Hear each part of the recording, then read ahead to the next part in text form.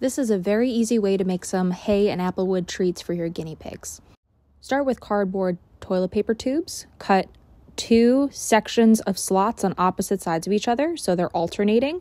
So 2 opposite of each other, quarter turn, 2 opposite of each other. Shove those things filled with the hay of your choice, really nice and full. And then you're going to put the applewood sticks through those slots that you just cut. So see how they're kind of alternating one direction and then the other 190 degrees from there.